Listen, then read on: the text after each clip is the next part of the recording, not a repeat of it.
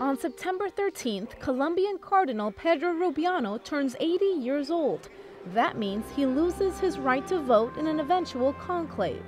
Rubiano was born in Cartago, Colombia. He was ordained at the age of 24, and from 1994 to 2010, he served as the Archbishop of Bogotá. He was made a cardinal by John Paul II back in 2001.